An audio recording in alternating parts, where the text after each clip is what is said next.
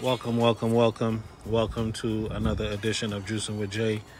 I am running into a huge problem here with my Kobocha squash. Have some really big ones that's growing, but now I'm going to start to harvest the ones that are not shiny, because I'm starting to see that a lot of them that were pollinated are starting to die off. And I don't know if it's because the larger ones are still sucking nutrients, but take a look at that. Those are all supposed to be bigger, but they're turning yellow. And then look at that monster back there. Look at that monster right there. And look at that monster right there. So I'm gonna harvest these, and look at that one right there is dying. So I'm gonna harvest these right here, and hopefully I could save, but I'm gonna clip the ones that are dying off, and then hopefully I could save whatever else is on the vines. So that's 1, 2, 3 of them, and I'm gonna harvest right now, and then we'll see what happens from there. Other than that, the plant looks very healthy. Looks like a scene out of Jurassic Park. Big healthy leaves. Looks like a straight movie scene. So I'm gonna harvest those, and I'm gonna see if anything changes.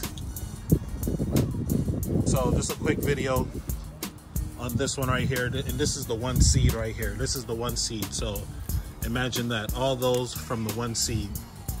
So I'm gonna harvest these up, show you guys what they look like, and then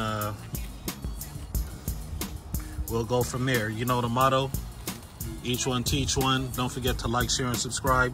And if you've had similar issues with your squash vines like that, or you have some advice, just go ahead and leave a comment down below. Juicing with Jay, and I'll see you on the next one. Peace.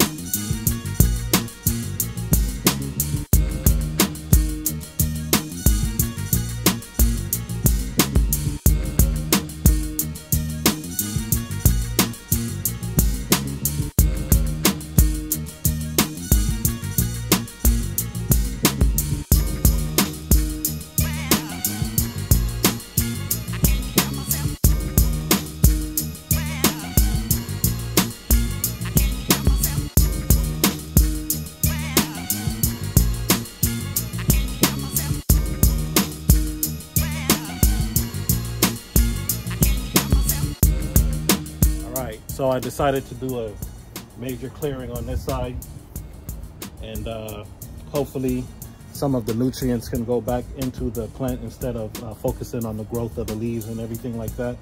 So let's see what happens from there, guys. But at least I got this little portion of the bed cleared out. As you can see, the overgrowth is gone, and then just that vine coming right there. So all right, you know the motto, each one teach one, Juicing with Jay, and I'll see you on the next video. Peace. Show the camera. You're a goofball.